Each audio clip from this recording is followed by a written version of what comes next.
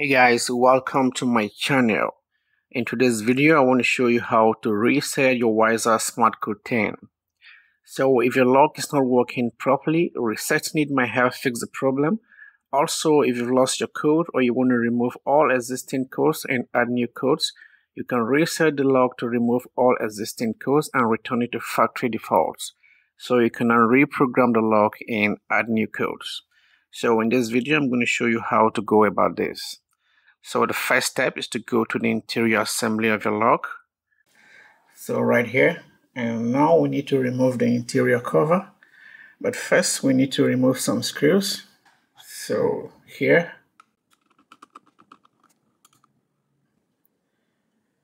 And there's another one here.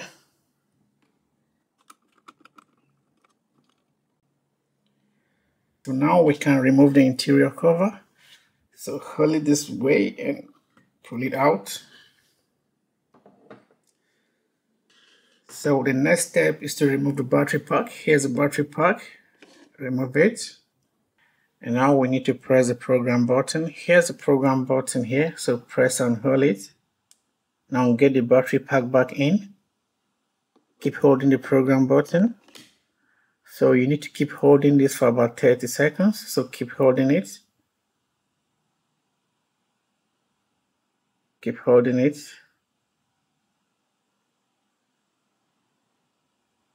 Keep holding it.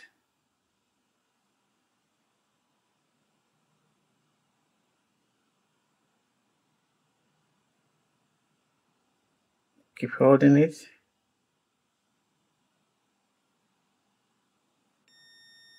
So once you hear that long beep and see a red light here, release it. Then press the program button once more. Now wait a few seconds.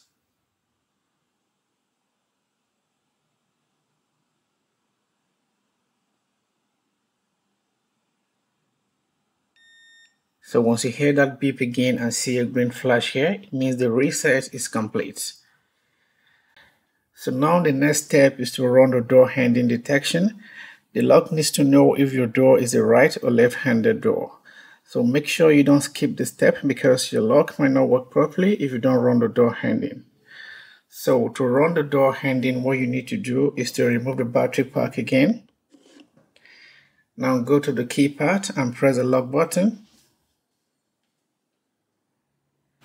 Press and hold it and get the battery pack back in.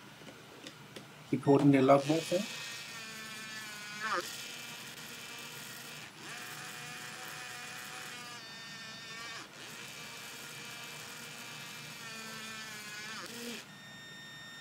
So that's it. Once you see the large bolt extends and retracts and extends again, it means the door handing process is complete.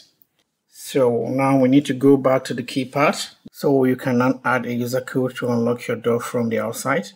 To do this, go to the interior assembly and press the program button once. Now enter your new code, 4 to 8 digits. So mine is going to be 1122. Press the lock button. So you're going to hear a long beep and see a green flash here, meaning the code has been added. And go back to the interior assembly and replace the interior cover.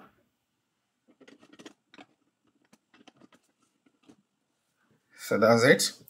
So now let's test the new code. Press this to lock.